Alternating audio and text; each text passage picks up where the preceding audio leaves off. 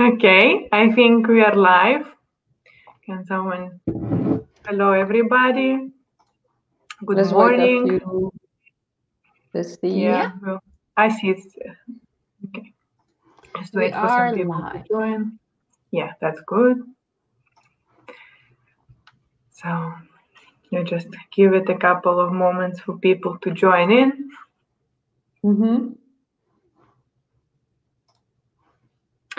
In the meantime, how your morning have been, girls? It's so dark here and very foggy and cold. So it's a bit hard to get up in the morning. Yes, More difficult than usual. I usually get up pretty early, but now it's like 5 more minutes, 10 more minutes. Can we just skip this? Totally. Hello, Nuria. Good morning. Good morning, Nuria. I hope you're enjoying your Saturday. Hello.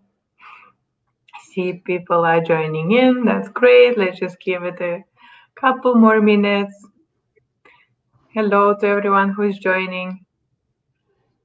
Everyone who's joining, you can tell us where you're joining from and how you are doing this morning. I'm a little sleepy. I've had my coffee, but I think I might need another one or not. We'll see. Yeah. Same here. Hello. Thank you for joining in. Okay, just a couple more minutes and we'll start our anniversary live. Okay, see more people joining in. That's amazing. Hello.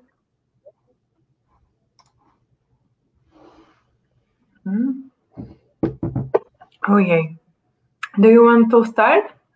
Yes. All right.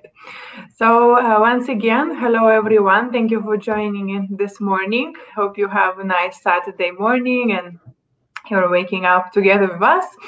So we will today be answering your questions as a question answer session, and it's dedicated to 1 year of our project. It's our anniversary today. We are really excited and happy to be sharing this experience with you. So the way it will be structured today's live is first we'll talk a little bit about the project, share the good memories with you, how it all started, of what we have achieved, and then we'll answer the questions that we got in advance. As you know, we've asked our subscribers to send us in the questions, so we have quite some a few questions that we will answer, and then if you have any questions, please put them in the comments. We'll look at them if we have time, and of course if there are some questions that we'll won't have time for, we'll answer them in the comments. So please put your questions in the comments.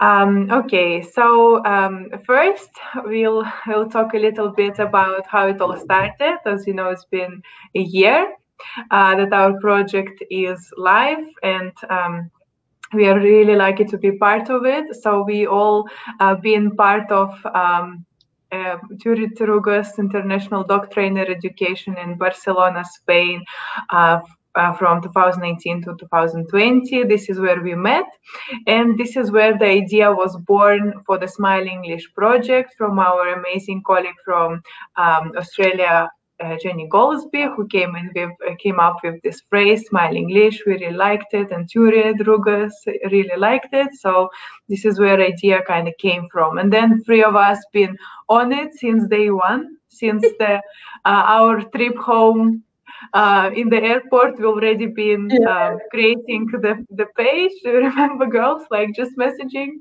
and creating it. So this is how it all started, and we've been so involved since day one, and we really still engaged, and every day talking to each other. It's really a really incredible experience for us as well. So I want to tell you first kind of a bit of a summary about the Smiling Leash Project if you are not familiar with it yet. The Smiling Leash Project is here to change our perception of a walk with a dog. simply, right? We want to show the world a way of walking that is good for both dogs and humans. On our Facebook and Instagram pages and also our website, you'll find photos and videos of people having relaxing walks with their dogs on a long, loose, smiling leash. You'll also find useful tips and interesting facts about dogs. I think you see we are posting a lot of articles. Yeah, so that's about the project. Something you want to add, girls? I'm sorry, I've been talking a lot. Well, honestly, I can't believe that it's been a year, because we were just about finished with our course, the International Dog Trainer Education. This was the last like normal session. We had sessions over long weekends in Spain. And what we were really expecting from that 3-day session was some repetition, some, honing our skills before the final one, where you present your project and then you're done. But instead, like basically overnight, based on this phrase, smiling leash, and on a conversation that some of the people in the course had with Turid, Turid came up with this idea: smiling leash, we have to do something about it. And this was something like that happened literally overnight, and in the morning she said, we have to do something about it today. Right. And we did. That day we scratched everything that was planned for the lessons, and we went outside and we filmed and photographed the dogs that were there with us, having smiling leash walks and having smiling leash moments. And it was really such a fantastic day. I remember that day like it was yesterday. Yeah. And we were like, yeah, we have to do something. What are we doing? We need a plan. We came up with a plan really quickly. Everything was going on really quickly. It was quite exciting for me, probably for everyone else too. Yeah, because everybody got really involved, and we had some great materials from that day, with all the students from the IDT filming. I remember the ones from Jenny and Richard and Maria. Those videos were amazing, because we had Rocket, the baby. Maria's baby was there as well. He's an educator for the future. That little baby. And we had some wonderful dogs as well. Those dogs were great. Yeah. All kinds, little dogs, big dogs, all kinds of characters, all kinds of and ages, and they all showed how every dog can have a nice relaxing walk on a loose leash. It doesn't matter. Everyone can do it. It just takes a little bit of practice, and everyone can really, really do it and have a good time doing it. And it goes for people too. So it was really fun to film. I think we got in so much inspiration from Turid and from our, friends on the course, that it's still lasting. I feel like we still, live on that inspiration. It's incredible. We are in touch with many of them still. We are talking and chatting to them nearly on a daily basis. Yeah. So maybe we can show the first video that we did and that we posted on the let's have a look. This is a historical moment. This was the first Smiling Leash video, and I still love it. It's one of my favorites, actually, and we've posted many since then.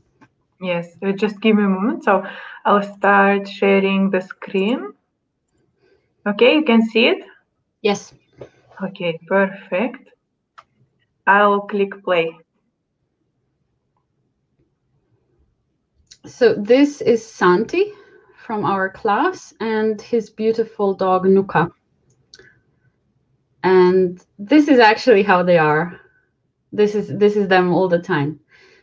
You can see that Santi is waiting for Nuka when she wants to sniff something. So they're really doing things together. They are in tune, and it's really lovely to watch. And this was the where we were doing all the practicals with Turid in Cardedeu. And Nuria's here, isn't she? Yes, she is. She will remember this very well. Yeah, Nuria was the organizer of the whole thing. Thank you, Nuria, for bringing us all together. Hey. I still love this video. This is what it's all about, really, for me. Yeah. Okay, I'm sorry, I have some. No worries. Just stop sharing. Yeah, you're right. Yeah. Okay. Okay, good. We are back.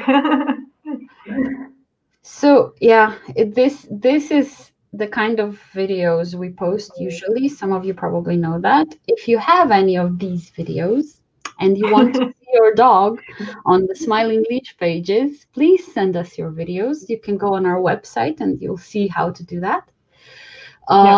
But now I think it's about time to start with our questions. We got some really, really good questions in advance. So thanks to everyone who sent in their questions. These are the questions we're going to start with. Before we do, maybe just a word about our answers. Some of you are asking about very specific behaviors about your dogs or a certain dog. Of course, if we wanted to give you a definite answer to explain the behavior of your dog, we would have to see your dog and talk to you and have an in-depth conversation. That's the only way that it's ethical and fair to really explain the behavior of a certain dog. So, of course, we can't do this over the internet like this. What we can do is we can give you an idea, some things that we know to be true, some things that are usually true. And this is more something for you to think about, something for you to ponder. It can't be a definite answer. And I'm sure that you understand this, but I just wanted to say it anyway. So we're on the same page. Some general guidelines and, some good ideas. Yeah. So yeah, maybe we can start. Yeah. Shall I read the first question? Yeah. Yeah. Okay. So, hi. I have a 2-year-old dog. When he goes for a walk, he rarely stops to sniff and he always walks by my side. Why is this? It's been quite a long time that he behaves like this. Thank you. Okay. Yes. So we can talk about why the dog doesn't sniff, and we would suggest probably that we start walking a lot slower, wouldn't we? Like if we want to, if we want to get the dog to start sniffing, definitely we need to slow down and allow the dog to walk much slower and start sniffing. But then there is the other side of the question, isn't it? That there's always by my side. So what I'm guessing, and I can't know, but a lot of the times, this is a learned behavior. So a dog is walking by a human's side because the dog has learned to do so. Because yes, of course, a lot of the time we might think, well, that's how it's supposed to be. But unfortunately, if a dog spends the whole walk just following the human, walking by the human's side, this isn't much of an experience for the dog. This kind of walk doesn't provide any mental stimulation, any chance to make decisions, to, learn something new, experience something new. So it's always better to have a walk where the dog is exploring, sniffing, using all of her senses. But if we have a dog that's already learned to walk in a certain way, we need to take some extra time and effort to help our dog change the way that she behaves in walks. But it can be done because it's way more natural for a dog to explore and sniff. That's what they were actually born to do in a way. They're born to sniff. So the first thing is Sorry, Anna. Yes. Sorry, I was going to say that I think we posted something some time ago. I can't remember exactly what video it was, but it was about allowing your dog to choose the walk, for example. Yeah. So for dogs that are inexperienced in doing this, sometimes you can be there for a while before they decide, okay, I'm walking in this direction. But they will do it. You just have to be a bit patient and wait for them to take the decision. Yeah, I agree with it. And it's really important for a lot of dogs to really be aware of your own body, because as soon as you turn into one direction, the dog will think, oh, that's where she wants me to go. No. So to be very still and very aware of your own body and wait for the dog, so that the dog has a chance to think and decide where she wants to go. Yeah, and I think it's also a question about the environment around you, because dog walking on all the time beside you might be it might be learned, but it also might be a sign that the dog is just so scared, so it's holding on to one familiar thing that is you, that is safe. So maybe finding environment that's really quiet, or maybe time of the day that's really quiet, slowing down, being very patient, just waiting for your dog to relax, to make a decision. You can maybe even stand on one place for a bit if your dog is comfortable in that place. So just to wait for your dog to start sniffing. It doesn't happen overnight, it just takes little steps of making sure your dog is comfortable and is ready to make a decision. Yeah. Also, another thing, don't look at your dog too much. Sometimes it can even be that. Right. Or if we talk a lot to our dog, it's sometimes, or a lot of the time, it's better to just kind of not say anything. Right. Or as Turid Rugaas would put it, shut up and stand still. Right. Well, you're not standing still. And she posted this article about contact recently, didn't she? About looking at your dog a lot. This is a good article to read as well. And one thing that I wanted to say about this is that in Spain, for example, I'm sure it's the same in other places, people want this, your dog walking by your side. They think this is the right thing, like it's an obedient dog, a nice dog, but it's not. We're completely shutting down the dog doing this. So this is the shift that we, with this page, want to promote, that we start letting our dogs do more things. Yeah. And let them think and let them make decisions and let them be proper adult dogs, unless they're, of course, not adult yet. But a dog that makes good decisions on his or her own. That's what I want, and that's probably what you want as well. Not a robot that I have to command all the time. That's not, it's bad for the dog, but it's also very tiring for the person, I think, to always have to tell your dog what to do. Why would we want that, really? It doesn't make anyone happy. The other thing that occurs to me is that this walk might be very boring. Maybe the dog is doing the same walk day after day after day, and it's not enriching at all. So what, the thing that you mentioned before, taking your dog to another place, quiet place that is nice, full of scent and things that the dog can smell, that will also be good. And we can start doing the enrichment even at home to maybe stimulate this curiosity about the world. Just doing some boxes, filling it with different things that you find on the street. So putting objects that have been sitting in your basement for a long time for your dog to investigate. Just giving something new to investigate every day, just maybe a couple of objects, 3-5 objects a day, will stimulate that curiosity, and maybe the walk experience will change for your dog as a consequence. So there is quite a lot to think about. Even we see with one question, we've already been talking for quite a bit. It's a very interesting topic, right?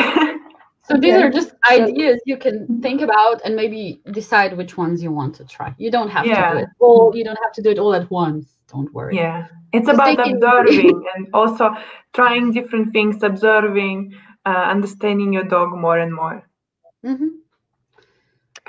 Okay, so shall we? I hope I didn't butcher your names, Latina. Shall we go to the second question, maybe? Yeah, let's go. Shall I read it? Yeah. What is the best way of collecting the leash when it has been fully extended and you need to collect it? I always have the feeling that I'm applying too much pressure. Of course, I am talking about very long leashes. Right. Okay, so who's gonna go for this one? Well, first of all, it's a very, very good question, because most of the questions we got were so good. When we want our dogs to be comfortable during the walk, that's why we use long leashes. And as the dog is moving further away from us, we pay out the leash, and when the dog is moving closer to us, we have to, of course, collect it. We don't really want the leash to drag on the ground. First of all, it can be quite uncomfortable, especially for a smaller dog or for a sensitive dog. That little feeling that they feel on their back where the leash is attached to the harness can be something that's bothering them, and it can get tangled and so on. And the sound, yes. So we want to have the leash nice and loose as much as possible, but not dragging. So a little while ago, Luba actually made a video that includes this part of collecting the leash. Maybe you can show the video and explain what you're doing in the video. Yes, of course. So just give me a moment. I will start again sharing my screen. Okay. Okay, tell me once you can see. We can see it. Okay, great. So this is a little video about leash handling. So it will show you how to collect the leash properly and also some other tips around the leash handling. We hope to post it soon, so you can use it more and more. Okay, so first point is holding the leash. We trying to make sure that the leash is secure in our hands. So we put the loop on our hand and hold it in this way. Another point is that we try to hold the leash with soft hands, meaning we try to imagine our hands are very soft, so we avoid accidental pulling, or we just try to make sure that the leash slides in our hand in a soft way, and we don't pull on it, of course. And here is about collecting the length. So we call this butterfly, where you start doing the loops, put on one side, and then put another side, and then again one side, and then another side. So even if you have a very, very long leash, in the end of the day, it's all sitting quite comfortably in your hand in those loops, and then it's very easy to release the extra length, how I will show you now. Yeah, releasing the extra length is also very easy when you have it all collected in loops. Just make sure you do it with soft hands to avoid any accidental pulling on the leash. Great. Soft stop.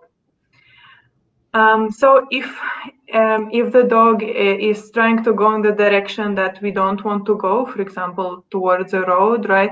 We try to, or if we really need to stop, there is a cat or something like that. So, like we usually try to tell the dog to turn beforehand, but if it's necessary, we need to stop. We can do it in a soft way, just by applying pressure on the leash with your thumb slowly. So it's not rough. Using your body, as Ina mentioned before, if you turn your shoulders in the, I'm sorry, it cut out. If you turn your body in the direction where you need to go, your dog will follow. So always be mindful about your shoulders and your face, where they are facing. I hope I covered it all. If you have anything to add, girls, please. So when you're sorry, sorry, the problem on lives. Yeah, if you're starting with long leashes and harnesses and all that equipment, I think it's easier to start with something medium length, so 3 meters or maybe 5 meters, and then in a little while you'll get used to it, and then you can start using longer leashes, something like 10 meters, for example. And a good way to practice, I find, is you can have your dog on leash, and then you give your dog a treat search. So you scatter a lot of small treats outside in the grass, And as your dog is moving around, searching for treats, you have all the time in the world, because this is happening slowly, to learn how to make these nice loops and then to release them slowly. So you can practice while your dog is doing a nice treat search. So it's good for both of you. You could even practice with your friend or with with your partner, like I did. I attached the leash to my partner, and we've been walking just around the house. And I say, like, for example, let's try to turn around, and it really helped, because of course when you are walking with your dog, especially maybe if it's a reactive dog, you have other 100 things to think about or what's going on around you. So if you practice good enough of leash handling beforehand, it's gonna be much easier for you when you go out with your dog, and you can not think about the leash and then other 100 things that are going around you. Or even you can attach a leash to a chair and practice the loops and how you hold it. It's practice makes perfect. Yeah, usually you get used to it. When I started, it was difficult, because you're not born with the skills to handle a long leash. I just wanted to say, because we've got another question that is related to this topic, so maybe we can include it now, which says, what do we do when there is a sudden pull because they have seen a cat, a dog, or they are suddenly scared by something? And Luba mentioned the cat and the soft stop. And I just wanted to add that when you are pressing slowly down on the leash, you are telling the dog slowly, I am just going to stop you. It's not a sudden, here it is. We're not going any further. We're letting the dog know that we are going to stop, right? That is why it's called soft. Yes, and we are not pulling back on the leash, we are just stopping. We are turning in another direction with our body and waiting for a dog to follow us. And we are not pulling the dog, we are not following the dog while it's pulling. So we are not teaching the dog to pull. We are just turning around and waiting for the dog to change the direction. And maybe also another thing to add, when there is a sudden pull, actually what we have to do is, before anything happens, we have to make sure that we're using good equipment, which means a good H-shaped harness. Right. A good H-shaped harness is shaped in a way that even if a dog pulls, it causes the least amount of damage or pain or discomfort, because most of the force is transferred to the bone, the sternum bone, not to the soft tissues. So if a dog suddenly pulls on a harness, that's a lot better than if it happens on a collar, for example. So that's step number one, and you do that before you even go out for a walk. Right. Because it happens sometimes. None of us perfect, and our dogs are not perfect either, and that's, thank God. So yeah, something might startle them, something might excite them. It happens to any kind of dog, and that's why it's important to have the right kind of equipment. And of course we can stop them. Sometimes we have to stop them, but there's a big difference between stopping a dog using the leash and the soft stop and pulling on the leash. We don't want to ever, as humans, pull on the leash. We don't want our dogs to pull on the leash either, but these two are kind of connected as well. So there's a big difference between stopping and potentially pulling on the leash. Hi, Jenny, and hi, Santos. We have lots of people saying hi, which is great. Hello. Hello, everyone. Now, please give us some extra questions. We have a few more questions to go through today, but we want extra questions as well. We would be really happy to answer them. Okay, so I carry with the next one. Are there any books or reading that you would recommend that it is especially important to understand dogs? There's a lot of materials out there, but 99% are focused on behavior. So we can point them to our website. Yes, we have put a really nice page with resources for you. It doesn't only include books, but also websites and pages, brochures, even videos. So feel free to check it out. if you still have questions, you can message us. We'll always answer. Mm-hmm. And they're varied books, because there are the ones from Turid, of course, we've all read, and we certainly the first ones that we recommend. But there are some books on movement, there are some books on emotions, and it's quite a varied list. Mm. So if you only want to read one book, but I'm sure you want to read more than one book, but I would start with On Talking Terms with Dogs, Calming Signals by Turid Rugaas, because this is the one that explains the basics of canine communication, and then you can go from there. And there are many books, actually, in my personal opinion, that do a fairly good job of explaining why dogs do what they do. But then they follow that with training advice, which I personally wouldn't take. So the explanation is solid. But for example, if the explanation of something is, well, the dog is doing this because the dog is afraid, and then it's followed by, so you should make your dog sit in this situation, then that's not, in my opinion, that's not good advice, because making the dog sit, first of all, will do nothing to help the problem of the fear the dog is feeling. If anything, it will make it worse, because she's now in a forced position. She can't move. She has the feeling she can't get away. So you can even read all kinds of books and just ignore the training advice, and you'll be fine, I think. We have another question that just came in. Alana, yes, we'll get to your question. We haven't answered that one yet, I think. Okay, so yeah, but basically the list on our page is a good place to start if you want to read dogs.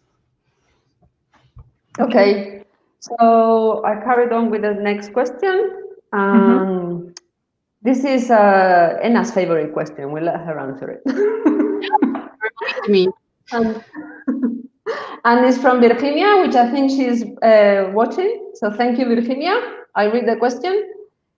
If faced with a bad experience during the walk, is it better to wait for the dog to relax a little and go home, or look for something to change the mood and continue with the walk? An example would be something that happened to me. We heard some dogs in distress during the walk, and my dog got very scared. My immediate reaction was to go back to the car straight away. When he was a bit calmer, we went for a different walk in the car. Should I have gone home? Yeah, this is actually really one of my favorite questions. It's a great question. It's the question that I asked myself a lot with my dog. I don't think there's a simple answer. If you have either a sensitive dog that gets spooked or upset or overexcited easily, or if you have any kind of dog and something scary happens, do you go home or do you stay? Well, first of all, you don't really stay in the situation that is scary. That has to change, that's for sure. We don't want to cause any additional stress. But after the situation is over, it really depends on your dog and also on you. How are you doing? How is the dog doing? You are best served by really knowing your dog, really observing your dog, learning what kind of body language speaks about stress generally and in your dog specifically. And for example, with my own dog, in the beginning, if something like that happened during our walk, I would go home because I didn't know him that well. I adopted him when he was already an adult dog, and we were still getting to know each other. But now I know him, I know how he is, and he's also become much more resilient, which means he bounces back from stress quickly now, much quicker than he used to. So now I usually keep up with the walk. We change direction, we go somewhere else, or like the question said, you can put the dog in the car and go somewhere else. I think that's a great idea, and you can continue the walk, but it's, it depends on the situation, and it's okay to go home. It's fine. And if you don't have a walk on that day, it's fine. Yeah. Nothing will be wrong if you skip a walk every once in a while. Actually, it's good sometimes. I agree with you so much, and I have the same experience with my own dog. And now even sometimes she still can have a bad day. Maybe her legs hurt a little bit more, and I see that yes, she is more stressed than usual. And if something stressful happens, I'll go home on a bad day, and then maybe if she's having a good day, I see she's eager to continue the walk and she is able to handle it, just sniff in some calmer place and go on with it. As Ina said, it's really about learning about your dog, but it's totally fine to go home. There is nothing wrong with it. So if you have doubts, if you're not sure, I think I would go home. Yeah, that's probably a good advice. But I also think that if you've allowed your dog to make choices, like we always saying on our videos and our posts, they are going to tell you what they want to do. They are going to tell you if they want to leave or if they are prepared to stay a little bit longer and observe, maybe from, a distance or whatever. So I know with Rufus, that happens to me. If something spokes him, he can be there looking a bit more, or sometimes he can just turn around and say, no, I'm not ready today. So, letting your dog decide is also probably a good idea. And it's going to make such a shift in your relationship where your dog will know that she can rely on you and know that you allow her to do a choice that's safest for her. It's incredible to see this shift in relationship happen with the trust growing. Yeah, because you're there for them.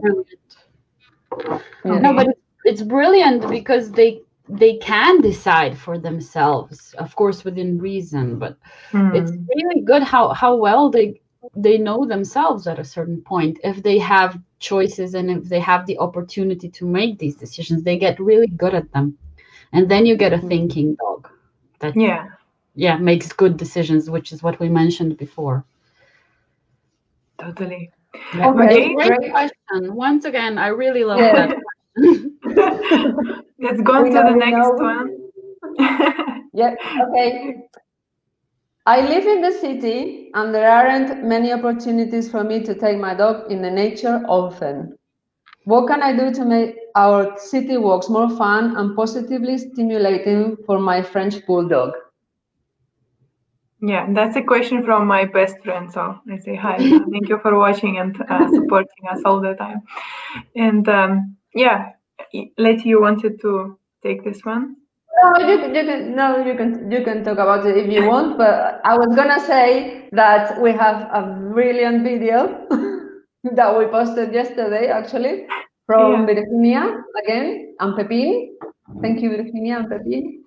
And I don't know if we're going to watch it today, but it's on our website from yesterday, and it's a walk in a garage, actually. And it's not a long walk. It's a very stimulating walk, really good for the dog, really slow, really focused. The dog is really concentrating, Pepin. And I would consider that a walk, that is a full walk. You wouldn't need to do anything else. And it's really short. What do you think about that?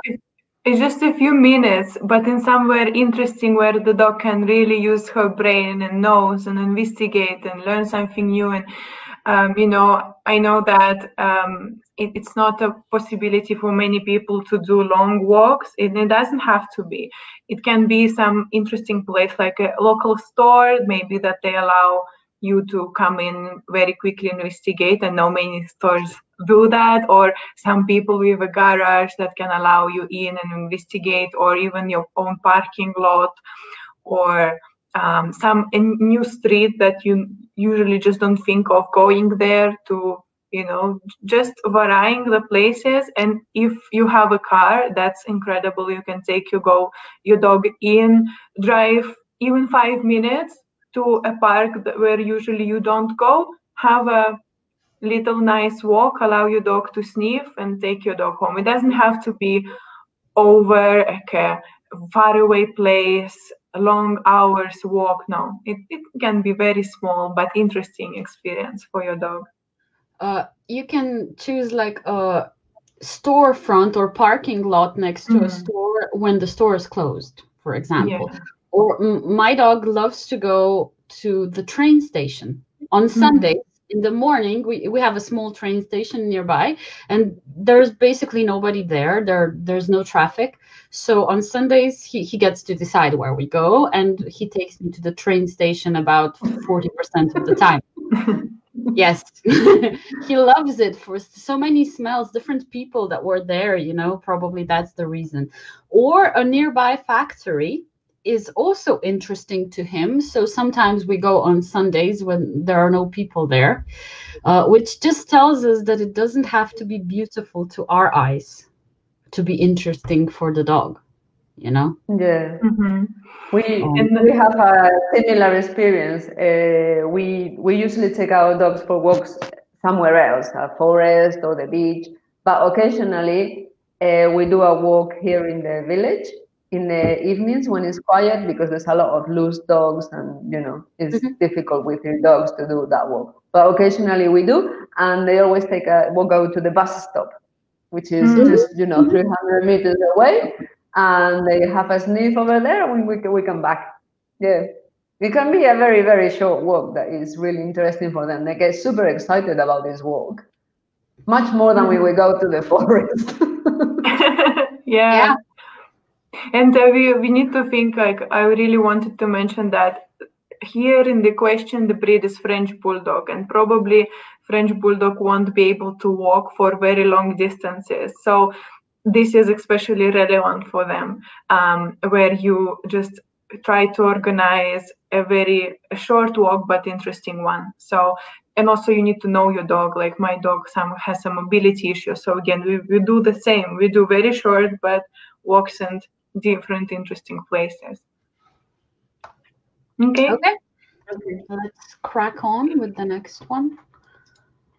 I don't know why I'm reading all the questions. We decided I can read this one if you want. Okay, yeah. All right. So that's a very good question that we got. Says, a question for you. My dog shakes when I pick up her harness. It is an H harness, and she runs and hides when I try and put it on. If I hold collar up, she gets excited and comes to me to put it on. It's same with any type of jacket. She shakes. She is very reactive to other dogs and people, especially outside our house and park. Just looking for some advice. I'll try using a longer smiling leash or see if that helps. She is always on go outside, so I'll try calming sessions too. Thank you for the question. So here is the question about a dog who doesn't like putting a harness on, a jacket on, and is reactive outside. So off to you, girls. Yeah, so there's a lot in this question, and just like we said in the beginning, of course, we can't tell you over the internet this is exactly what's going on, so we won't. But a lot to unpack.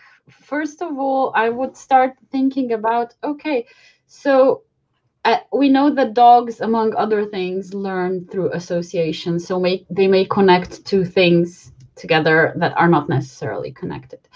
Maybe something happened the first time she was wearing the harness, something that scared her. That could be one possibility. It could have something to do with the way the harness is being put on. Some dogs take to harnesses really quickly and easily, and some need a bit of time, and it's really important to introduce the harness to them slowly and in a way that they consent, that they say it's okay.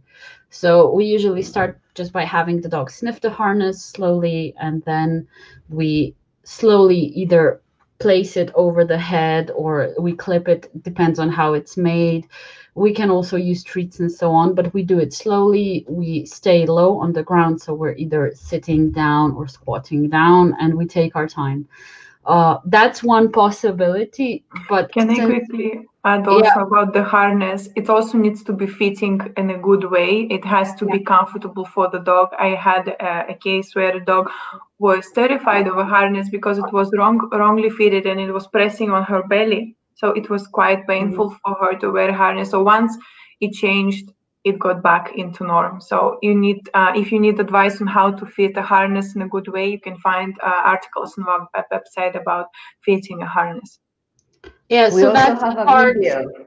Yeah, we also have a video. We shared a video by Jenny Goldsby. Hi, Jenny. Yeah, Still it's here. really good video on how to fit a harness. I particularly like the bit about the head. You know, you were talking enough about the head. You know, she turns the harness on the side so it's wider when it goes over the head. It's really good. Anyway, carry on. Sorry. But that's one thing that may go wrong. But since here also jackets were mentioned, there's a whole nother option. Maybe it has nothing to do with the experience of putting on the equipment. Maybe it has to do with either some kind of pain or sensitivity of the body. We're not saying by any means that that's the case, but it is something that would be good to be looked at a little bit if there's something going on with your dog in terms of any kind of pain or discomfort, because that could also explain some of the behavior. In a lot of cases, when we have a dog that is very reactive, as we like to say, that is barking, lunging, very nervous, something like that is going on. In a very large number of these cases, there's also some kind of health problem in the background. And either it's the reason for the behavior or it's at least making the behavior worse, because it's just the same as with people.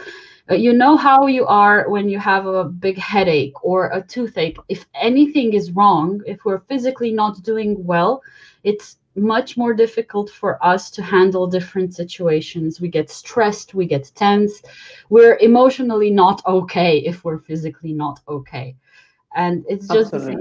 So this would be something I would try to explore.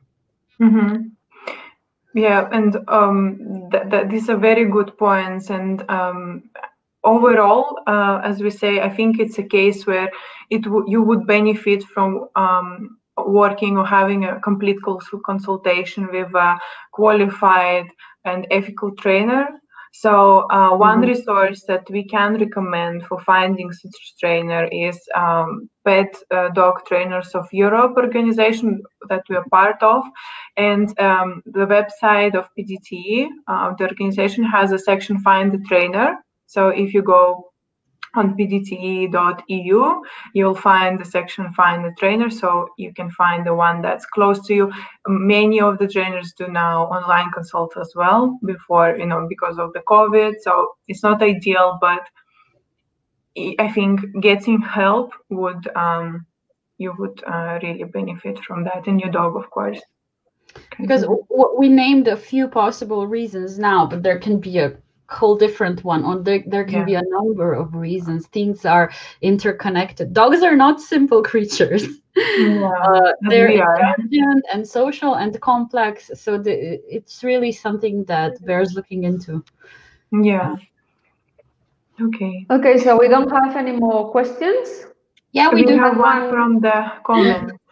We've covered, I think we've covered all of the ones we got in advance, but Alana is asking,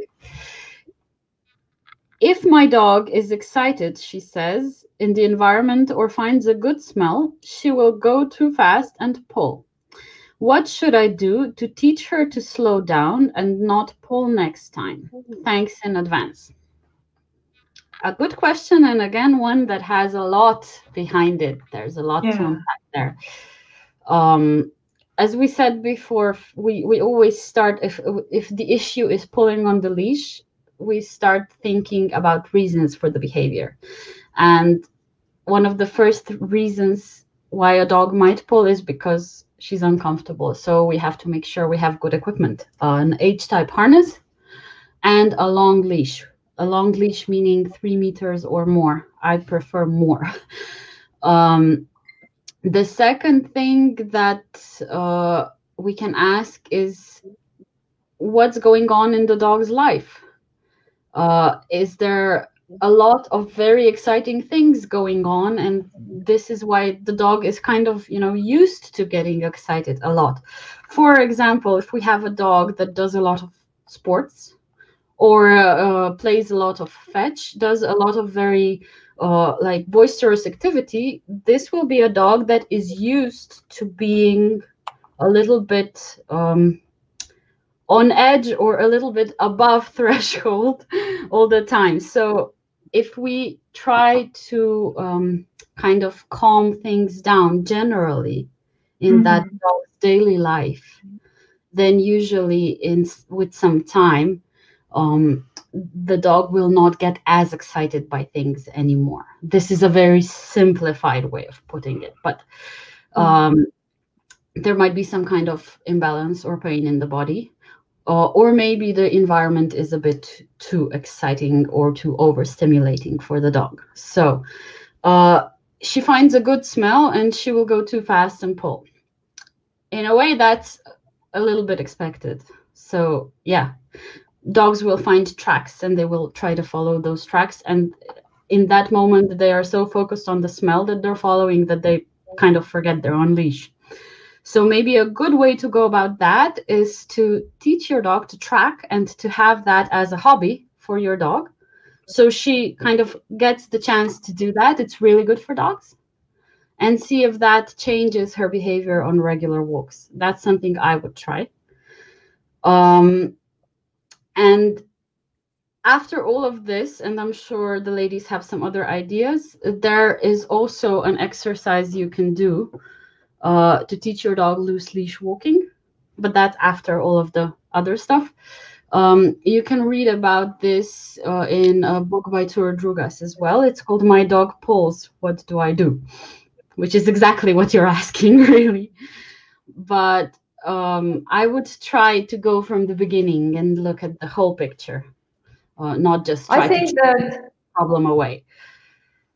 Maybe before they start trying tracking and things like that, they could try a few things, like, for example, like if the dog is going too fast, it's going to be too frustrating to stop altogether, but they can try slowing super slow. So we're teaching the dog, yes, I'm going to take you there because it is a really nice, interesting thing to do. And you can go and we're going to sniff. But if you go that fast, you're going to get there a lot slower than if you go nicely. You know what I mean? So just walking super slowly, it will add to the dog concentrating and trying to sniff more things and getting still to the place that he wants to go or she wants to go. Do you agree? Yeah, so the dog knows that we're going to get there. Exactly. And yeah, we are going to get there. But along with that, I would really, as a first step, would focus on harvesting calm and concentration and being able to calm down. You know what I mean? Because just dog pulling and getting excited about smells, that's good. But if the dog is not able to calm down quickly and slow down again, that's for me means that before even thinking about what to do on the walk itself, I would do work towards calming the dog down. And you can find also articles on our website about calming sessions that are really great for that, and treat searches. Just scatter a lot of treats, let your dog collect the food, is bringing the pulse down, calming them down, and allowing your dog to investigate different objects, as we said before, just doing some little walks that are interesting to see, just slowing down like bits by bits. And then with that will come being calm on the walks as well. We just need to harvest that calmness in the dog, at home, and creating situations where the dog is able to investigate in a calm way, not to overstimulate the dog. I would focus on that. But again, as Ina mentioned, there might be some discomfort in the body, and we often see that dogs that don't have proper body balance will tend to pull more, will tend to go faster. So Yeah, maybe our leash skills are not great, and we need to practice a bit more. What Anna said before about scattering some treats and letting the dog sniff, and we practice a little bit on the leash and things like that. Yeah, just simple things. It's honestly just try to introduce a few simple things in your routine that just harvest the calm, allowing your dog to move slowly, to slow down, and you'll see how this little by little grows into the routine of the dog, the general behavior of the dog. So just trying to slow down together, I think is great. No? Yeah, it's a whole thing. The pulling on the leash or not pulling on the leash is actually more of a result of so many things that are going on in the dog's life. So just kind of playing around, changing the everyday life is usually very powerful. But I would say that if the dog pulls once in a while, then if she's wearing a good harness, I wouldn't really, kill myself over it. Yeah, we are so excited. If it happens all the time, we have to change it because it's not good for the dog. But if it happens like once in a while, then once a week is fine. And we are all emotional, like sometimes we get really excited or sometimes we get really upset, and it's normal. Like we don't expect us to be constantly perfect and calm all the time, and I don't think we should expect our dogs to be. So if you have more questions, you can message us. So we've been talking for a while now. A while. It's been a while. I don't see any more questions. Do you think it's time to wrap up? Yeah, we can. I think so. Yeah, we don't want to carry on talking and talking.